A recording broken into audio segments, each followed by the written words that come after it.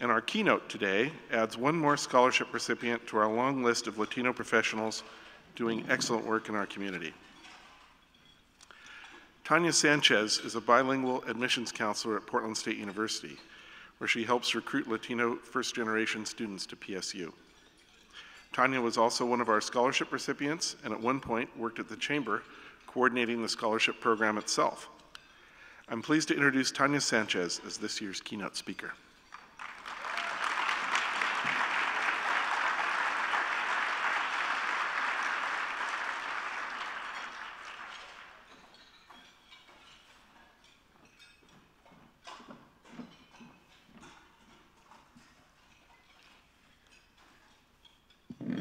I'm a little shorter, so. A little over 2 years ago, I walked by Gail's office and heard her and Mary Ann trying to figure out who could be the keynote speaker for that year's Scholarship Luncheon.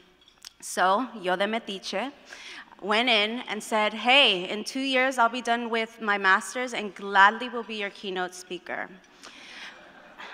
I don't think they realized I was joking at the time because, well, here I am 2 years later as the keynote speaker for the Scholarship Luncheon.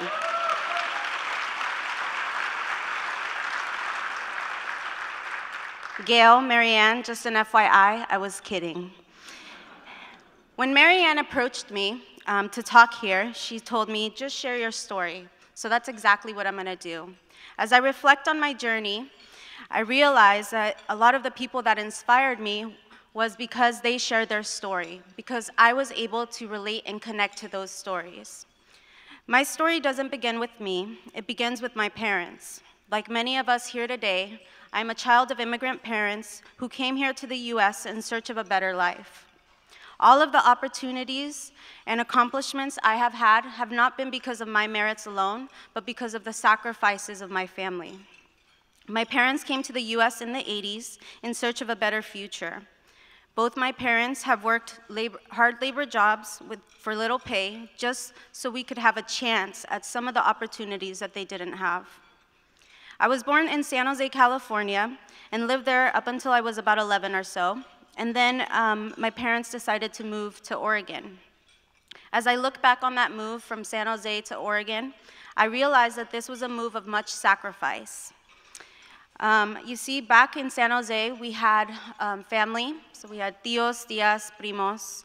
My parents both had stable jobs, and they had recently purchased their first home. So why did they move? They did it for us. They did it for my siblings and I.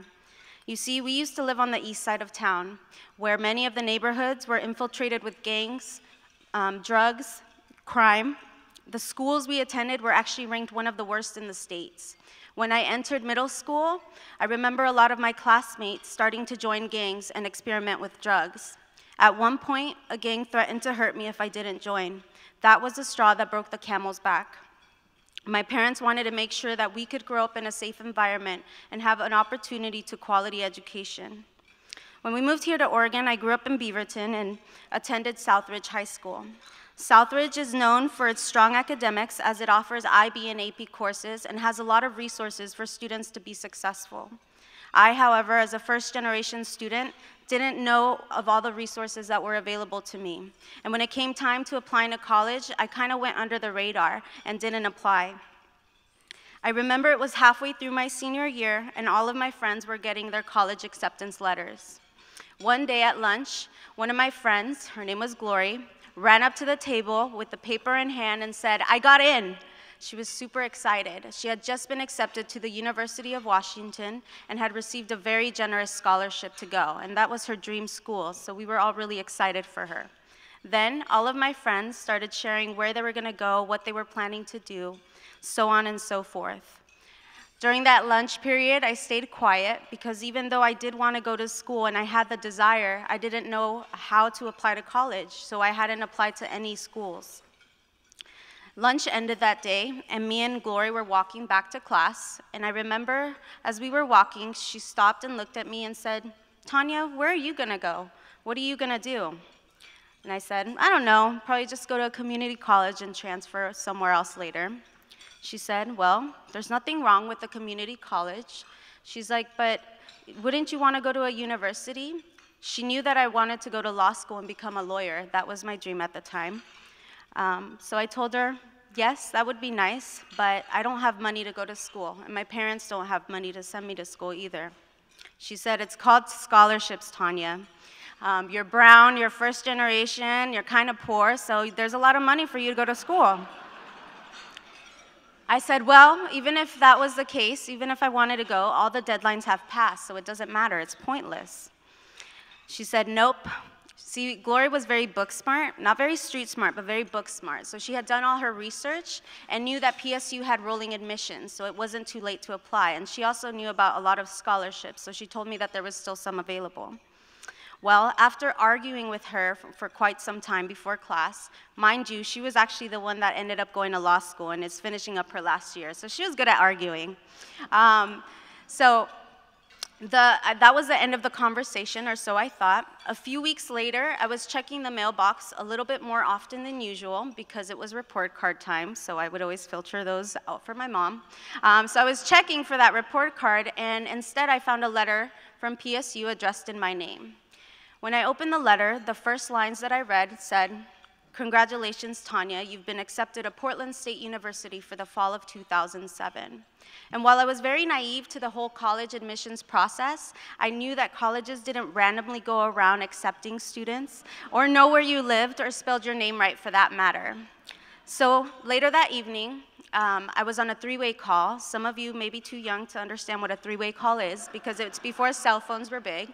But I was on a three-way call, and Glory and my other good friend were on the two other lines. And I remember telling them about this letter that I had received from PSU and how I had to go to PSU the next day to get this figured out. I didn't know what was going on. And I could hear Glory kind of giggle in the background. So I thought to myself, what did you do? She's like, please don't be mad at me. So I knew she did something. Please don't be mad at me. I was like, what did you do, Glory? She's like, well, remember that community service project that our group had to sign off on? Yes. Well, remember I had you re-sign because I told you I messed up on the first page? Yes. She was like, well, that was actually your signature to your application. So I'm not sure how she got my personal information, a little bit creepy, but I signed it, and I don't know if that was illegal or not, but I'm here, I graduated, I'm okay with that. So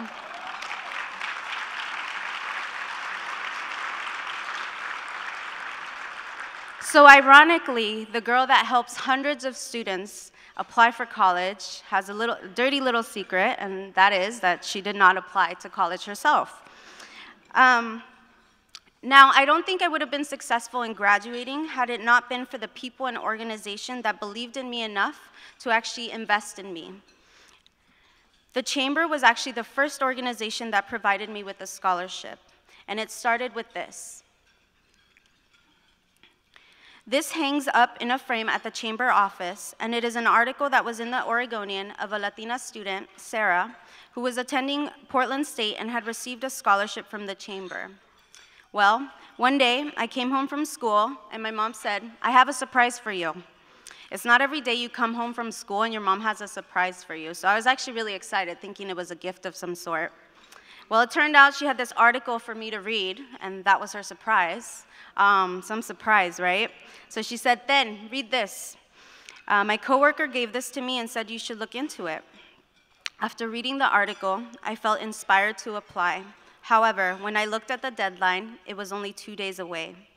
Miraculously, I don't know how, but I got everything together and was able to submit my documents on time. And then 2 months later, it turns out that paid off because I was a recipient for a $6,000 four-year scholarship.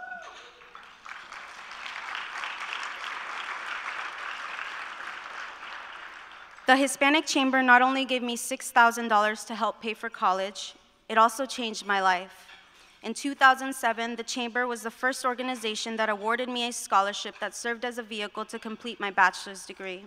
The Hispanic Chamber Scholarship was the difference between my failure or success. It was the difference between being a Latino college dropout or a Latino college graduate. Having been awarded the scholarship as a high school senior, I had the confidence and determination to succeed and not adhere to the preconceived notions of failures that were imposed on me by others.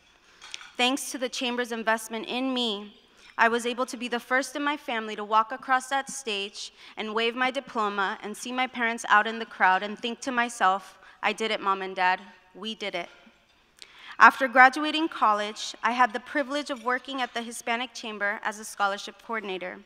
The same organization that shaped my educational journey would also be the one to lay the foundation for my professional development by allowing me to participate in the Latino Leadership Program and helping me gain skills that I never knew I was capable of obtaining. As scholarship coordinator, I was able to work with different constituencies and do scholarship outreach at the local high schools and throughout the community. It was through my position at the Chamber that I realized my passion for education and was able to comprehend the impact of our work. Through outreach, presentations, workshops, and meetings, I was able to witness how education intervenes and helps provide opportunities that help change lives, not only of students and their families, but of future generations. It was that passion for education that led me back to PSU. I feel very fortunate to be working at my alma mater. I love working with a school that helps provide access and resources for students like myself to be successful. I have the opportunity to work with some of the most dedicated individuals who genuinely care about providing equitable resources for students to be successful. At PSU, I am able to work with students and families and guide them through the admissions process. As the bilingual counselor, I have the privilege of working closely with the Latino community. As many of you know, working with students isn't always easy, but it can definitely be rewarding. As an admissions counselor, you don't always get to see what happens to students after working with them for that first year. However, there have been some students that I am able to keep in touch with or that I see on campus. One of the most rewarding experiences is when I had the opportunity to work with two students. Their names were Enrique and Fabian. I met Enrique and Fabian while doing a school visit during the fall, and it was during their senior year. They didn't quite meet the admissions requirements at the time, so I told them what they needed to do that year to get admitted. And let me tell you, they worked hard all year to get admitted. They met with me on a regular basis, sometimes too regularly, but they did. They improved their grades significantly, and they worked really hard and did everything on their end to get into PSU. Finally, after advocating for them throughout the year a few times, I finally got the yes, and they were granted admissions to Portland State late that summer. I still remember making that call that day and talking to them. I told them, listen, I believe you guys will do great. I know you guys will do great, but I want you guys to prove that once you're at PSU. They promised me they would, and they did just that. Later that year, I attended the Cesar Chavez Leadership Conference and had asked for PSU student volunteers to help me table at the college fair. And guess who two of those students were? Enrique and Fabian. I was able to talk to them during the event, and they let me know how much they were enjoying their time at Portland State, and how good they were doing, and how they even had received a 4.0 their first term at PSU. Enrique said something to me that I will always remember. He said, I told you we wouldn't let you down if you gave us a chance. I just want to tell you thank you, and that I don't know where I would be had it not been for you. You believed in us, worked with us all year, and it has changed our lives, so thank you. Now Enrique and Fabian are finishing up their second year at PSU and working towards their degree in business. They are both mentors in the PSU Ganas program, which is a retention program for first-generation Latinos. And Enrique is actually now working with the AVID program at his old high school, where he now mentors and tutors other students whose shoes he was once in and helping them get into college. This story is an example of many stories that I've had working in higher education. These stories are the ones that inspired me to continue my education and pursue a master's degree. I wanted to better prepare myself when I was working with students such as Enrique and Fabian. About 2 years ago, I began my master's program at PSU. What actually encouraged me to finish the program, because it's not easy going to school full-time and working full-time, was my family and an obstacle that we had to overcome. A couple years ago, my parents entered into a binding contract with a cleaning franchise in means of providing financial stability for our family. They took their life savings to purchase a franchise that would only turn out to be a scam, and instead of providing financial stability, imposed financial hardship. We were locked into this contract for a few years and spent countless hours taking out garbage, dusting, vacuuming, mopping, and numerous amounts of offices. Ironically, from 8 to 5, I was sitting in my own office, and from 7 to 9 every day, I was cleaning out someone else's office. This was one of our greatest hardships. However, it has been one of the most humbling learning experiences I've ever had. Through this experience, I have been able to further appreciate all the sacrifices that my parents have done for me.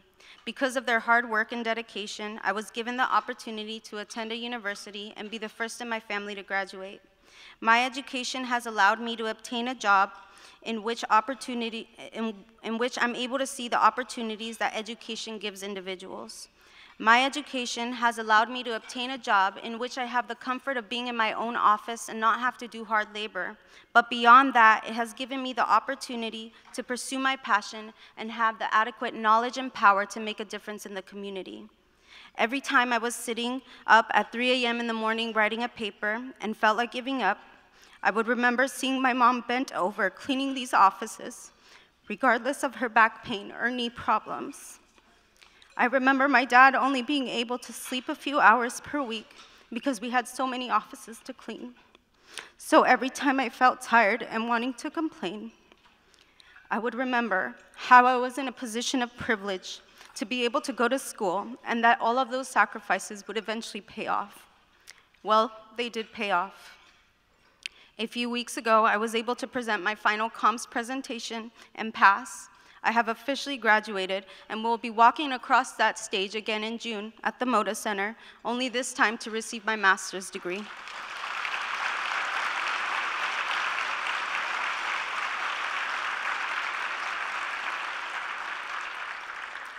As mentioned in the beginning, everything I have accomplished is thanks to the sacrifices of my family, the helping hands of others, such as my friend Glory, and organizations such as the Chamber and Portland State that believed and invested in me. To all of you receiving a scholarship today, congratulations. You have accomplished so much, but don't ever forget who helped you along the way. As recipients, you have the responsibility to give back. And giving back isn't always giving money. Giving back comes in different ways, and you don't have to wait to give back. It starts now. It can start today. To all of the sponsors here today, thank you. Because of you, many of these students here today will have the opportunity to reach their dreams and help create a better future, not only for themselves and their families, but for our community. Sponsors, by being here today, you are serving as role models for these students who someday will be sitting in your seats sponsoring a student of their own. And finally, to the Chamber and all their hardworking and dedicated staff, gracias. The Hispanic Chamber helped pave the road to my academic success and professional development. My experience with the Chamber is simply one of hundreds in this community.